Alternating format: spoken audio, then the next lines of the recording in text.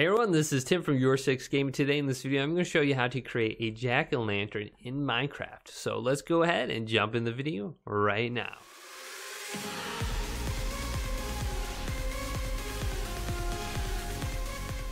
So do you want to know how to make a jack-o'-lantern in Minecraft just in time for Halloween? Well, this is very easy to do.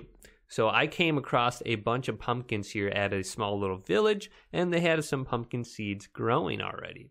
So it's very easy to come across this. Just go ahead and search for a village, otherwise find some out in the wild.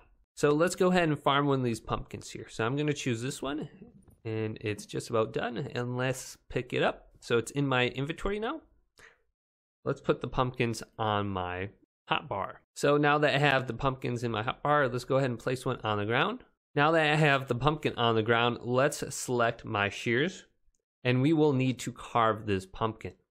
So I just selected it, and you'll know your pumpkin is carved when it has a face on it versus this one which has no face. So let's farm this carved pumpkin now. And once I farm it, I will have carved pumpkins in my inventory now. So let's take this carved pumpkin and bring it over to a crafting station. I will also need torches. Select this crafting station and put my carved pumpkin right in the middle slot. Take my torches and put that under the carved pumpkin. And this will create a jack-o'-lantern now. Let's put this into my inventory and let's put it on the ground. And jack-o'-lanterns are great at illuminating spaces. You don't need torches then.